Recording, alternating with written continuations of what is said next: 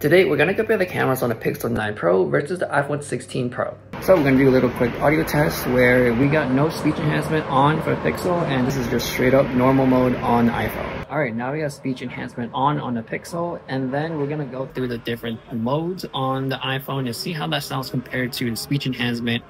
As you can tell, or you can probably hear that there are some construction noise in the back, and I'm outside as well. Starting off with portrait mode, you get 1.5x and 2x on a Pixel 9 Pro.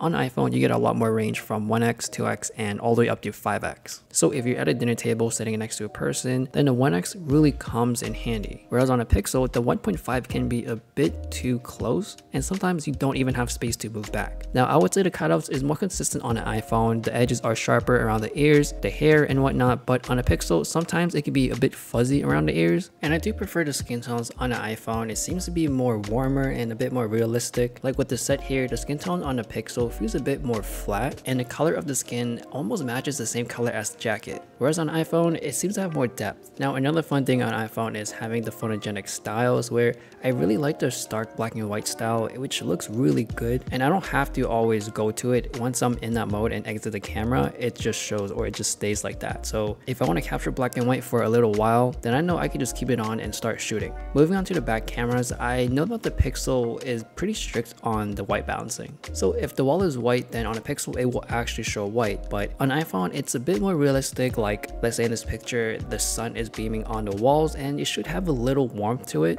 and that would actually come across on an iPhone. Now, it's not always one-to-one from the eyes, but you do get the essence of the warmer tones casting over whatever surface is on. But it's not a bad thing. Some people do like that more corrected look on the Pixel, and it's very consistent, so it doesn't matter where you're taking it, from daytime, nighttime, you will always get that neutral look. Now, when you're taking pictures of food during daylight or have a good amount of light, it looks like the iPhone seems to have more punch to it. It's a bit more saturated. The greens, the red do pop out more. But on the Pixel, you can actually physically get closer to the wide lens, so you can focus on a subject and have a more blurry background. But on iPhone, the minimal focusing distance is pretty far, so you would have to back up a bit and you can't get that exact close-up picture that you want. Now, for the opposite, where you're in dimmer, darker situations, it seems like the food have more of a punch on the Pixel. And the pictures are brighter too. Even though it is closer to the eye on the iPhone, I'll be leaning towards the Pixel to show these darker photos too. Now, moving on to HDR, it seems like the ultra-wide on the iPhone does a better job at exposing for the highlights. For the wide, it is very close to each other, so it's kind of hard to tell which one does better, but on the ultra-wide, you can pretty much see a big difference.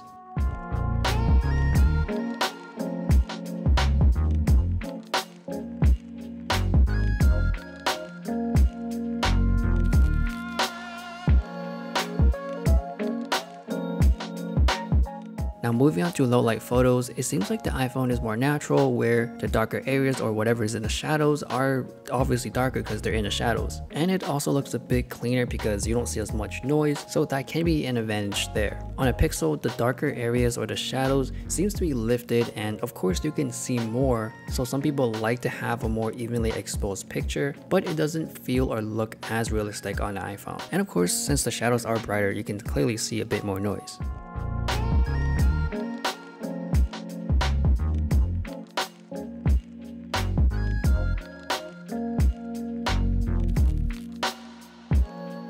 For taking selfies, I do lean towards the Pixel just because things are cleaner, sharper, more contrast there, and of course it's wider, so you can actually add more people in the background or just show more of your background.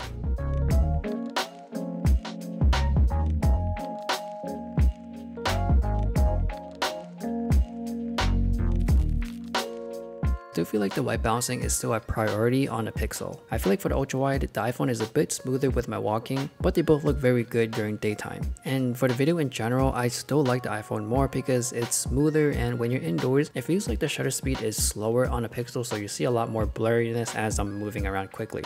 And for low light, you can see the Pixel is kind of struggling, where it's kind of choppy from time to time, and of course it's a lot more noisier. Even though you can see micro jitters on both, it's a lot more apparent on the Pixel too. And moving on to ultra wide, they both don't perform the best, but you can clearly tell that the Pixel is a lot more noisier, it's a lot more shaky, blurrier. HDR is also better, you can see the hallway, whereas on a Pixel it's just blown out. So the clear winner here is obviously the iPhone. So that is a comparison between these two. I feel like the iPhone 16 has held back more on the yellowish and the bluish tones that I didn't really like on the 15. So I think it's doing a better job at trying to show something more realistic. Whereas on the Pixel, we know it's trying to be more corrected and more neutral. But shooting video, the iPhone is clearly the winner. So let me know your thoughts between these two phones and which one you prefer. Thanks for watching, and I'll see you guys later.